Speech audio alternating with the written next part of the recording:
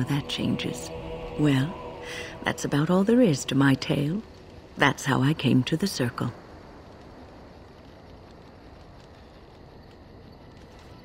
It has been almost a year, hasn't it? Do you miss the tower at all?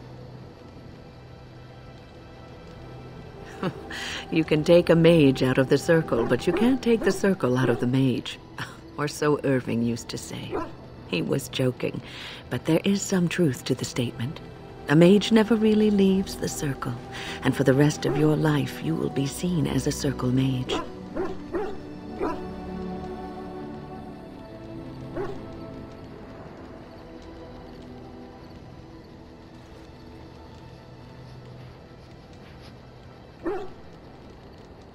But you will always be a mage, especially in the eyes of others.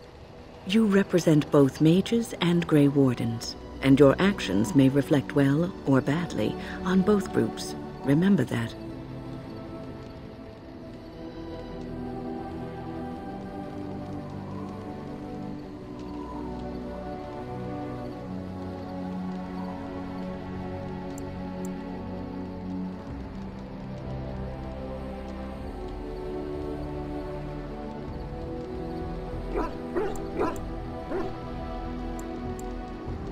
That is commendable, but one's principles are often subtly influenced by others, though you may be unconscious of it.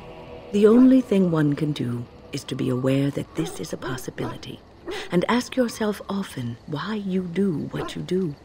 Oh, but listen to me go on.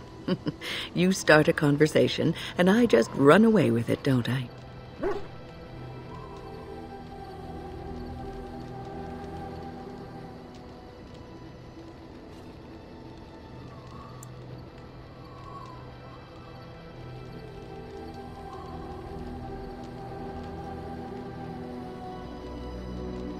Nothing wrong with hobbling.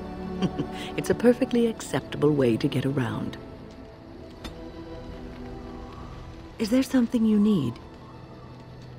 I will answer to the best of my ability. Is there something you need? It is no trouble.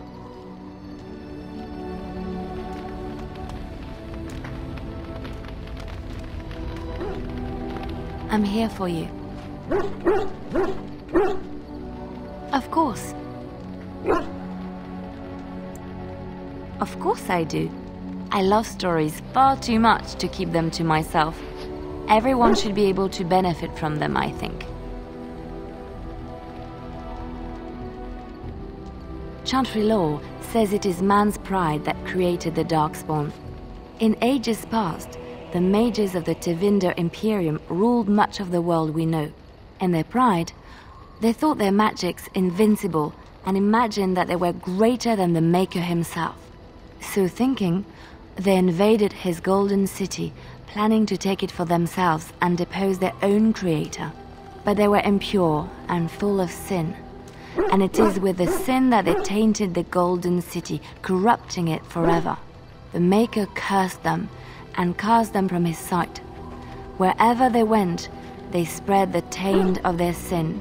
Any land that was touched by the taint became blighted and would suffer no life.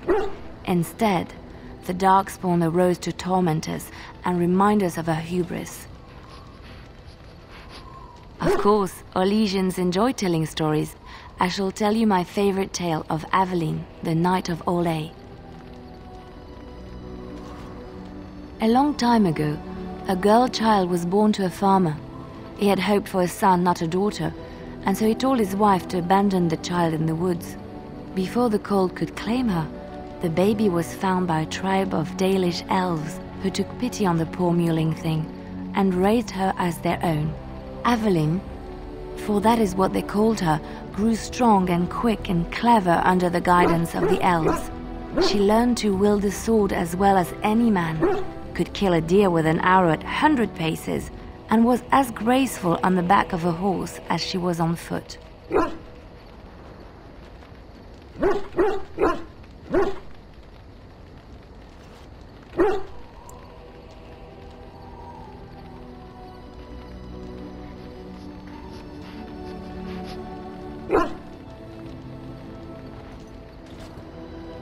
Many legends have familiar forms and themes. We enjoy them so because we know them. Avelin's Dalish guardians saw that she could easily best any Orlesian chevalier in battle, and wanted to show the cruel humans the child they had left to die. They bestowed upon her a fine horse and armor, and sent her to prove herself to her people in the grand tourney. Now in those days, no woman was allowed to take up arms, let alone compete in the grand tourney, but Aveline kept her helmet on and was not discovered.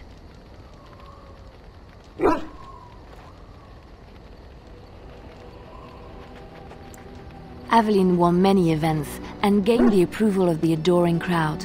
Eventually, she came face to face with the knight Keleva in the Grand Melee. Aveline had already bested him in the joust, and Keleva was determined not to lose a second time.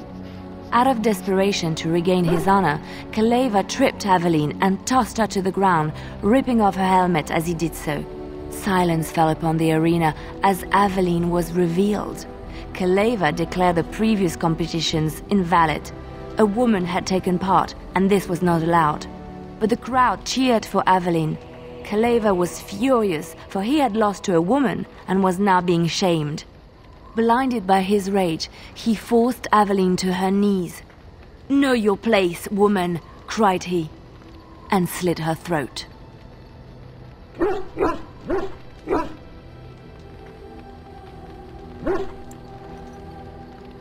The son of the king, Prince Freyan, was present. He recognized Aveline's skill and bravery and began to see the injustice done to the women in his land.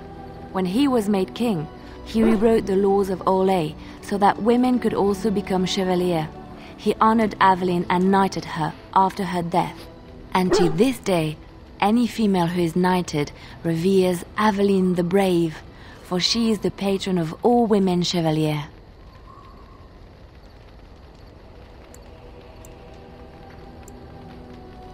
I know one, told to me by my mother a long time ago. It always chilled me to the bone. Maybe you have heard of Flemeth?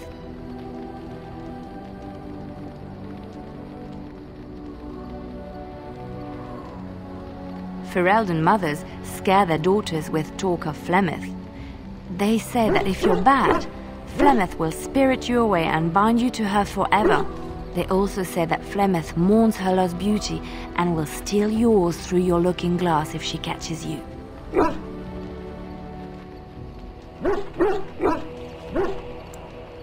Flemeth's beauty was known throughout the land.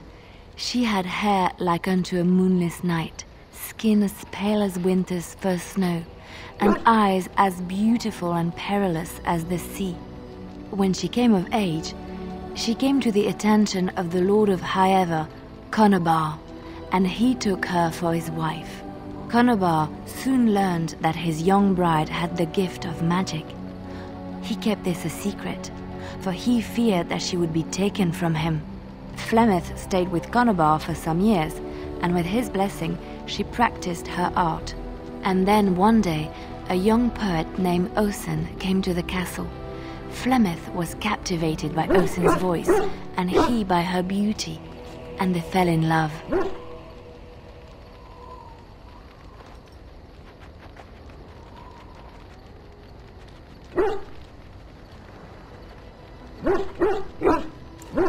Flemeth longed to be with her true love, and she and Osen fled from Conobar's lands, seeking refuge in the Kokari wilds with the Chasing tribes. They lived there happily for many a year, till the day Flemeth received news that Conobar was dying and longed to see her face one last time. Flemeth's heart swelled with pity for the man who once was her husband, and begged Osen to return to Conobar's side with her. But when Flemeth and Osen entered Highever, they were captured by Conobar's men, and Osen was slain in front of Flemeth's eyes. Flemeth was imprisoned in the highest tower of the castle, there to await Conobar's judgment on her. Distraught at the loss of her love, Flemeth plotted revenge against her husband. She summoned a fey demon, intending for it to wreak vengeance on Conobar. But a spell went awry. The demon possessed Flemeth.